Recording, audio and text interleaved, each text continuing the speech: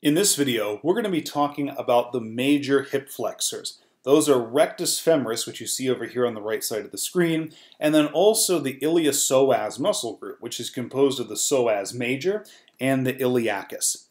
To understand hip flexion, we're going to look at this animation over here on the left side. So this is a right lateral view of the pelvis. This is the right femur. This is the right ASIS, or anterior superior iliac spine. So this over here would be anterior, this back here would be posterior. So if the hip begins with the femur in this position right here, we would say that the hip is in neutral. It's neither in flexion nor extension. Now anytime the femur moves in this direction, like you see there, that would be considered hip flexion. Anytime it moves in the reverse direction like this, that would be hip extension. And in general, if it moves behind the vertical right here, that would be a position of hip hyperextension, but sometimes it's just termed hip extension. So let's first talk about hip flexion from neutral to about 90 degrees and what muscles are most active. So if we look at where the femur was vertical right here, so at hip neutral, to about the first 20-25 degrees kind of in here, we don't really have any significant activity of the iliopsoas. Okay? Psoas major, not really active. Iliacus, not really active. The major muscle that's active here is the rectus femoris, which is the only one of the four quadricep muscles that crosses the hip joint and can therefore perform hip flexion. Now, as we go from about 20 to 25 degrees up to 45 degrees right here, we get peak activity of the rectus femoris. So when functioning as a hip flexor, rectus femoris is maximally active at about 45 degrees of hip flexion. Also, as we go from 20-25 degrees up to 45 degrees of hip flexion, we start to see a little bit more activity of the psoas, but it's not a lot. We still are having mostly rectus femoris active here. And then, as we go from 45 degrees up to 90, where the femur is positioned right now, we start to see a drop-off of rectus femoris activity. So as we get closer and closer to 90 degrees, the rectus femoris activity gets lower and lower and lower, because at 90 degrees of hip flexion, the rectus femoris is pretty much maximally shortened, and it can't really help with hip flexion anymore. Also, from 45 degrees to 90, we see more and more activity of the iliopsoas muscle. And once we get almost to 90 degrees, the iliopsoas muscle group has peaked in its activity.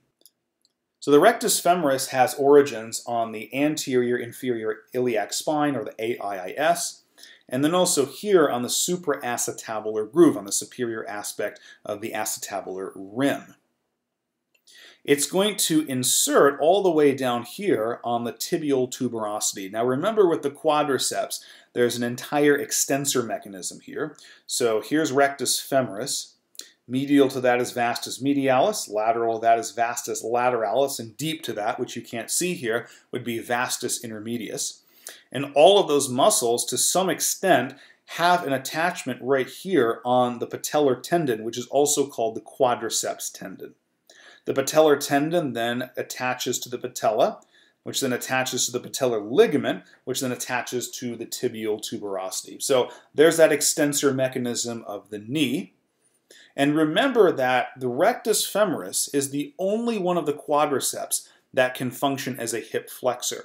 That's because the other three quadricep muscles have an origin on the femur. They do not cross the hip joint and attach on the pelvis as the rectus femoris does. That being said, rectus femoris can still function as a knee extensor.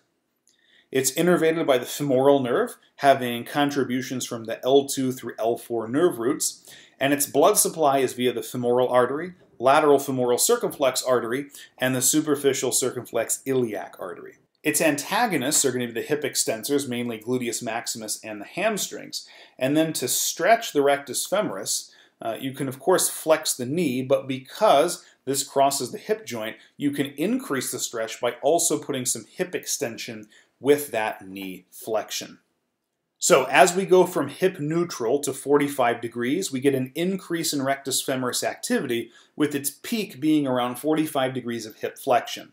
And then, as we go from 45 degrees to 90 degrees of hip flexion, we see the activity of rectus femoris drop off.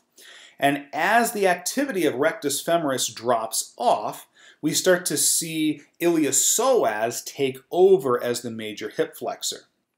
And again, beyond this 90 degrees of hip flexion here, we no longer have any rectus femoris contribution because it's maximally shortened. And so everything up to the limits of hip flexion active range of motion are going to be the Iliopsoas muscle group, which is a small muscle group. It's really composed of two muscles. Those are psoas major and iliacus. These two muscles are very deep, as you might imagine. They're connected to the lumbar vertebrae, and this one's on the inside of the pelvis. So you cannot palpate their muscle bellies. You can, however, palpate the iliopsoas tendon as it goes down towards the lesser trochanter. So let's look at these two muscles. The first one is psoas major. This is the one that comes off of the vertebrae directly. So its origins are, number one, on the vertebral bodies of T12 through L4. So here's the sacrum, so this would be L5. So you see origins here on the bodies of L4, L3, L2, L1, and then T12. It also has origins on the intervertebral discs between those vertebral bodies. So here's the disc between T12 and L1, L1 and L2, L2 and L3, and L3 and L4.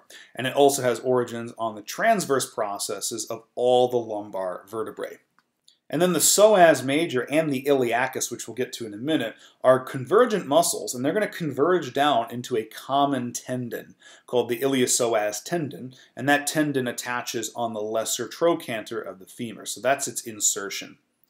Now, psoas major is going to be a hip flexor, and it's also going to facilitate hip external rotation, although it's very weak with external rotation. There's an entire muscle group dedicated to external rotation that we'll get to in another video. Now, because the psoas major originates all the way up here on some of the superior lumbar vertebrae and even up to T12, it actually crosses two joints. Obviously, it crosses the hip joint down here, but it can also act at the trunk. Now, in terms of the hip, it facilitates hip flexion, as you know, and a little bit of hip external rotation. Now, it's a very weak external rotator. There's an entire muscle group dedicated to hip external rotation in addition to the gluteus maximus. So we mainly think of this as a hip flexor. But it also facilitates trunk flexion with the rectus abdominis and also trunk side bending or lateral flexion. Psoas major is innervated by anterior rami of the levels L1 through L3 nerve roots, and its blood supply is via the lumbar branch of the iliolumbar artery. And then here's iliacus. Iliacus originates, as you can see here, on the inside of the pelvis, on the iliac fossa. And being a convergent muscle like the psoas major, it's going to converge down to the common iliopsoas tendon, which inserts on the lesser trochanter of the femur. And its major action is hip flexion. Now, unlike the psoas major, which can act on the trunk by virtue that it originates on the thoracolumbar spine, the iliacus only originates on the iliac fossa, so it has no substantial effect on the trunk, and therefore it's only going to be a hip flexor.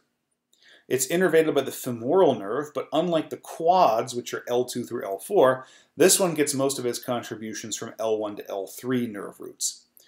Blood supply to the iliacus is provided by the iliolumbar artery, the deep circumflex iliac artery, obturator artery, and the femoral artery.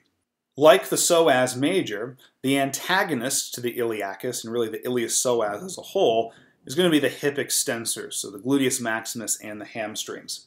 And the stretch of the hip flexors is really just going to be hip extension. And there's various ways to do this that we'll be looking at in the next video. So make sure to join us then. Thanks for tuning in. Please like, subscribe, and check out my Instagram for cool science and not science stuff.